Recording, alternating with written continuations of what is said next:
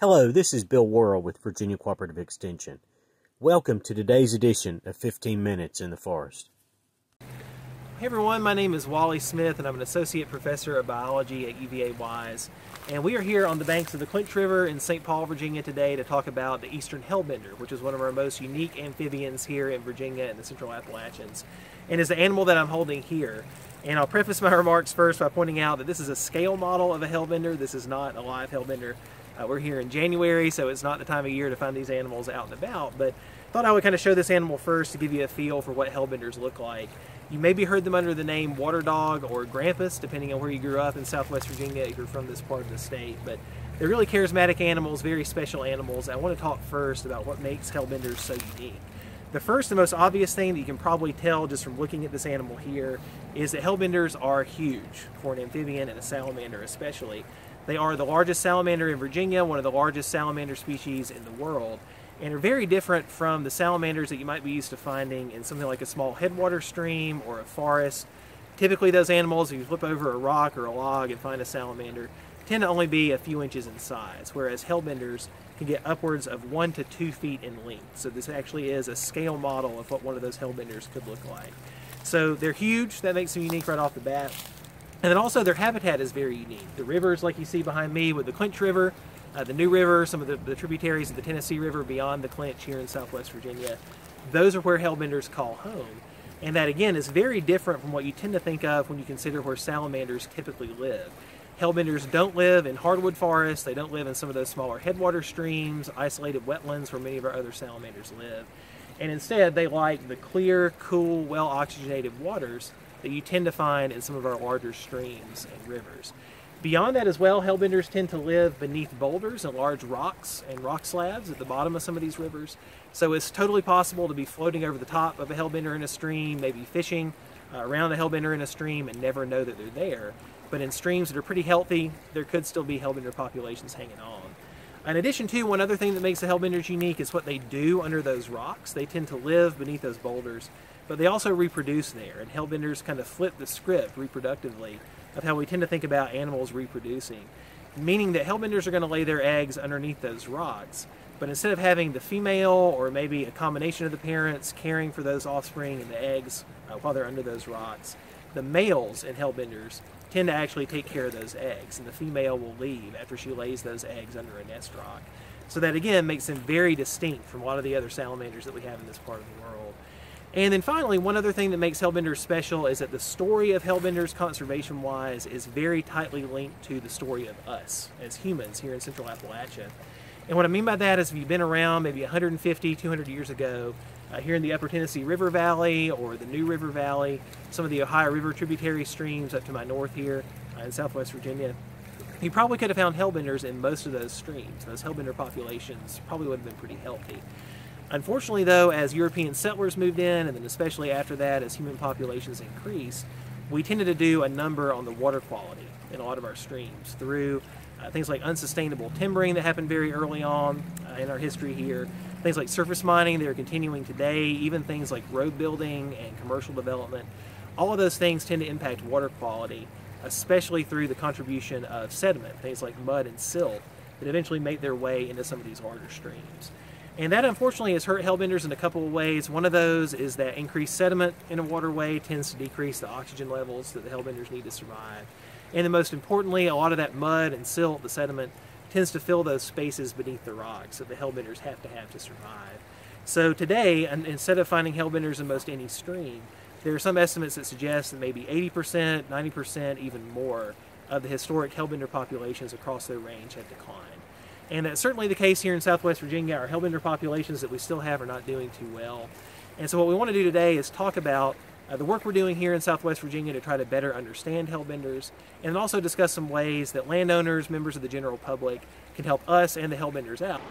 Hi, I'm Melanie Carter, and I am a private lands engineer. I work with Virginia Tech Conservation Management Institute, and I work with a team that what we do is stream restoration, also riparian land restoration, for improving Hellbender habitat.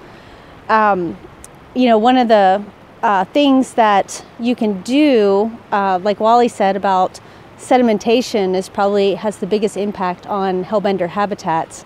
And there's many things that that private landowners can do, that we can work with private landowners to help them as well. One of the most essential things is making sure you have vegetation on your stream banks. Woody vegetation really locks those soils in and prevents erosion, so we can keep sediment out of the waterways really well with vegetation. We also do stream restoration as far as addressing over-widened channels and channels that can't effectively carry their sediment. We can use structures, in-stream structures with rocks and logs to improve sediment transport, but also improve directly hellbender cover habitat. Another thing that we do with some of our projects is we actually put in cover and nest rock configurations. And our team has really been collecting a lot of data in reference streams where we know we have hellbenders, and actually measuring existing habitat and trying to get that into rivers and streams near where we know hellbenders are located. I guess one opportunity we have is private landowners can work with Natural Resources Conservation Service. They have funding for forest landowners, ag landowners that can do some of this restoration work through their environmental quality incentive program. So contact your local NRCS office or Soil and Water Conservation District office, and they can help you if you're interested in restoration work. So in addition to having a really unique life history and being a large salamander to begin with and living kind of in a unique habitat with major rivers and streams, hellbenders are also a really old lineage of salamanders. They're in the family Cryptobranchidae, which is a mouthful to say. We call those the cryptobranchids for short. That is the giant salamander family that includes the hellbenders and also some relatives in Asia. There are some salamanders in Asia that actually get larger than hellbenders even though our hellbenders here tend to be pretty large. And that family of salamanders is really unique because it's been around a very long time. Some estimates in the fossil record show members of the giant salamander family being around as far back as 150 million years ago, which means that around the time of the dinosaurs, even before some of the later dinosaurs that we had, at least the ancestors of hellbenders and some of their modern day relatives were here on Earth. So it's a very, very old group of animals. In addition as well, we think when we look at the fossil record that hellbenders and their relatives have not changed that much over time. So when you see the morphology, the phenotype, we call it, the physical appearance of hellbenders today, they really preserve this very ancient lineage and this ancient body type, we would call it biologically, of how a lot of the salamanders possibly, back during the age of the dinosaurs looked, at least the members of this family. And that again kind of makes the story of hellbenders even a little bit more tragic, because today we're seeing this very precipitous decline in these animals just over, a few decades to a couple of centuries. And when you consider that these are representatives of a group of animals that have been around for 150 million years, we really need to do everything we can to make sure that we keep these animals around. They're kind of almost a relic of the very ancient, very historic groups of animals that we used to have here, not just in Appalachia, but across the whole world. So that again is something that kind of makes hellbenders and their relatives and their taxonomic family very distinct and very unique from some of the other amphibian groups that we currently have here. We know we've been talking today about why water quality is so important to hellbenders and why specifically preserving water quality can be so important. And one of the questions that can kind of come out of that is when you think about a little bit of mud or silt or sediment going into a stream, you might think, what's the big deal? It's just a little bit of mud in the water and it's going to eventually wash downstream. But it's important to remember that sediment, even beyond other pollutants, can be a really big deal for hellbenders and a lot of aquatic life, because a lot of times that sediment does not just simply float downstream. Instead, it can fill what we call the interstitial spaces, or the voids, or the spaces beneath rocks and between rocks on the stream bottom. And when you think about hellbenders living beneath those rocks, raising their young beneath those rocks, even younger hellbenders will get down in some of the gravel and the cobble at the bottom of the stream. If you fill those spaces up with sediment, you're effectively taking away the habitat that those animals have to survive. And it doesn't take very much sediment filling those spaces over a short period of time to begin to wipe out some of the habitat physically that those hellbenders need to survive. And hellbenders, kind of in that sense, are almost a canary in the coal mine when it comes to water quality and stream health, because it's not just hellbenders that are going to live in that stream. We're going to have freshwater mussels. There's some sensitive fish species that occur in our streams as well. Invertebrates also, they're going to live down in those spaces between rocks. So hellbenders tend to disappear pretty quickly when their habitat disappears. And you begin to see their populations decline.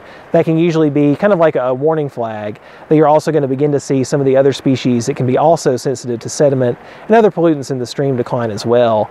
And beyond that, if you've got chemical pollutants beyond sediment washing into a stream, hellbenders are going to be stuck in place under those rocks. They're going to bathe in those chemicals. Their skin, like other amphibian skin, tends to be pretty porous, and so chemicals go very quickly from the surface of the skin into the bloodstream of that animal. So beyond even the sediment issues, some of the other problems that we've talked about with physical habitat disturbance, if you have chemical pollution coming in on top of that sediment, that can kind of be a 1-2 punch for hellbenders and really lead to some quick declines in their populations. So it's important to remember that, how we're using the land, the sediment that runs off of that land going into the streams, all of that is linked, especially when it comes to these animals that live in these habitats where they can't just pick up and move if their habitat gets disturbed. And that's one of the reasons why water quality tends to be so important for hellbenders and especially hellbender conservation. So one of the questions that we often get about Eastern hellbenders is where exactly they live and where you can expect to find them either in Virginia or other parts of the eastern U.S. And for the most part, Eastern hellbenders are predominantly going to be an Appalachian species. So you're going to find them in the mountain rivers, some of the larger streams that flow into those rivers here in the mountains. In Virginia, you're going to find them predominantly in the Upper Tennessee River drainages. So the Clinch watershed, the Powell watershed, the Holston watershed as well. Those are historically places where hellbenders have occurred. The New River Valley and the New River watershed contains those as well. And then also, we don't know necessarily if they're still there currently, but historically, the Big Sandy River tributaries, some of the Ohio River tributaries, the Russell Fork, the Pound River, some of the streams up in that part of the state, likely also historically at least had hellbenders as well. And beyond Virginia, you typically find them in those Upper Tennessee River drainages, some of the Ohio River tributaries, all the way down into parts of North Georgia and extreme northern Alabama. At least historically, again, that's where you tended to find hellbenders occurring. Today, though, due to the decline in hellbender populations, you don't find them across that entire range. Really good, healthy hellbender populations tend to be pretty spotty in terms of where you're going to find them. And unfortunately, a lot of the populations that we do still have hanging on are not doing too well. You may have some older individuals there that are not as reproductive. So you don't have a growing population, you don't have a healthy population. But again, historically, the Appalachian region is predominantly where you're going to find them. You don't find them as much in the Piedmont, the coastal plain. The habitat is just not too good there. Those areas tend to also be outside of the watersheds where hellbenders occur. So again, if you're in Appalachian parts of Virginia, especially far southwest Virginia, that really is ground zero in this part of the state where hellbenders are going to be.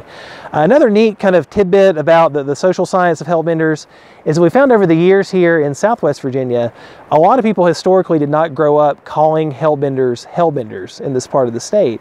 Instead, there's some really colorful and kind of unique colloquial names that people will use for the species.